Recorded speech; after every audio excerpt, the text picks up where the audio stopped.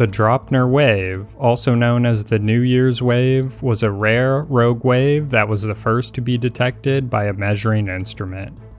Before Draupner, rogue waves were widely dismissed by scientists as exaggerations or myths.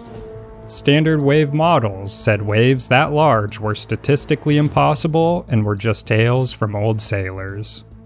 The wave, determined to be 25.6 meters or 84 feet in height, was recorded on January 1, 1995 at Unit E of the Draupner platform, a gas pipeline support complex located in the North Sea about 100 miles southwest from Norway.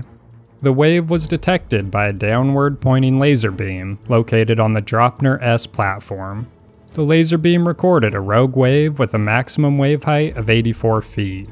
Peak elevation above still water level was 18.5 meters or 61 feet high. The platform sustained minor damage in the event. The Draupner wave was more than twice as tall and steep as its neighbors, with characteristics that fell outside any known wave model. The wave caused enormous interest in the scientific community. The wave was one of the largest ever documented in the Atlantic Ocean and helped solidify the initial speculation that rogue waves did naturally occur.